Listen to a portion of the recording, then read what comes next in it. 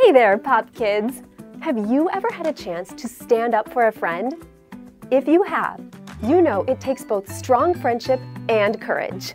Well, today's Bible story is a 2-for-1. We'll get to see 2 stories of people standing up for a friend. Let's see if you can spot them. You'll have to watch and listen really closely. But don't worry, we've got our friendship finder right here to help us keep track. Keep your eye on that as we tell our story.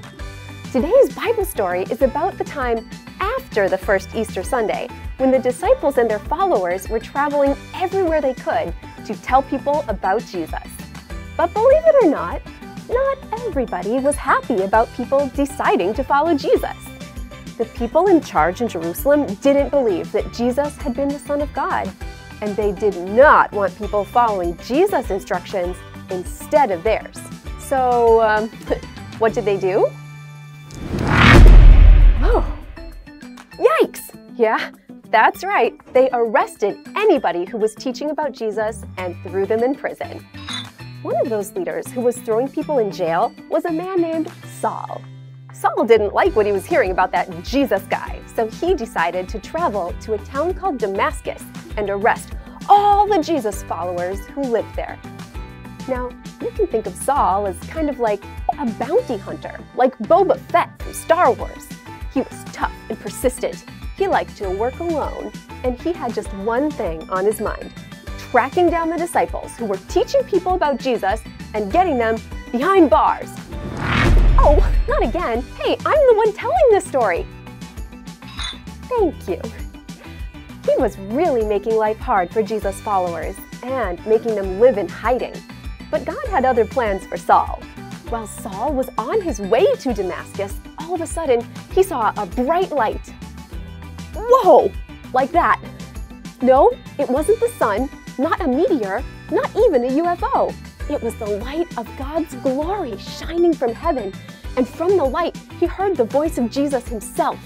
Jesus said, "Saul, Saul, why are you opposing me?" "Who are you, Lord?" Saul asked. "I am Jesus," replied. "I'm the one you're opposing. Now get up and go into the city. There you'll be told what you must do." Wow! Right after this happened, Saul realized that he couldn't see anything. And it's no surprise. Staring right into that light from heaven must have been like staring into the sun, which, as you know, is not safe for our eyes. Saul's travel companions had to lead him into the city, and he didn't eat or drink anything for 3 days. He was just too shaken up by the incredible things he had just seen and heard. I mean, Jesus had spoken to him from heaven! And that's when Saul's story changed, forever. There in Damascus, Saul met someone named Ananias. Now, Ananias was a follower of Jesus who lived in Damascus. And obviously, that was a dangerous place for a Jesus follower to be, with somebody like Saul on the way. I mean, I personally would prefer not to go to jail.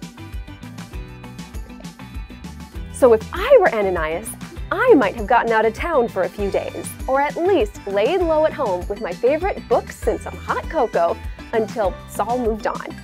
But get this, Jesus also spoke to Ananias and asked him to go and help Saul.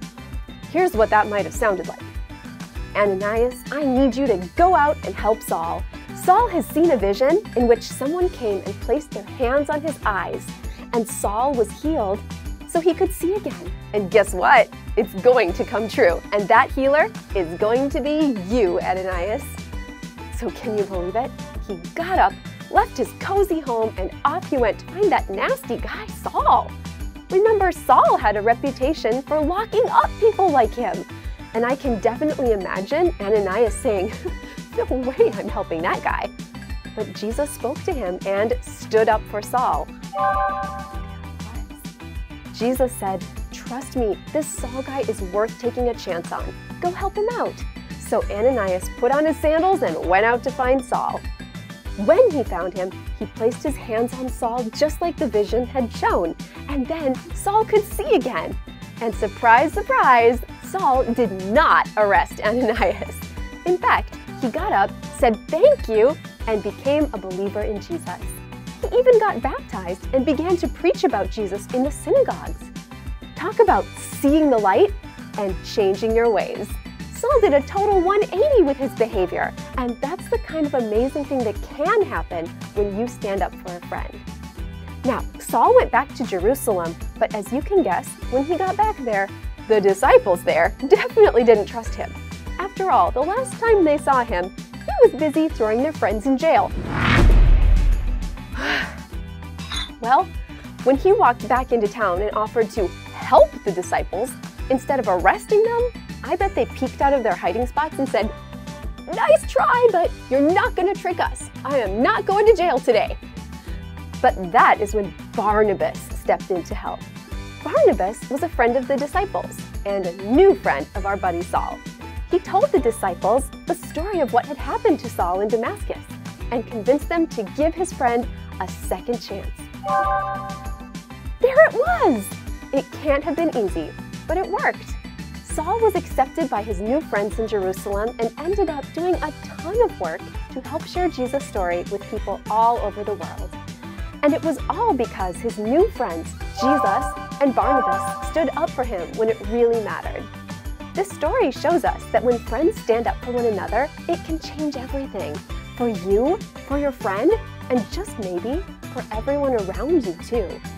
There may be times in your life when you can choose to stand up for a friend.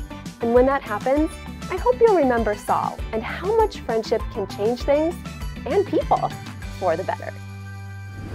Oh, come on!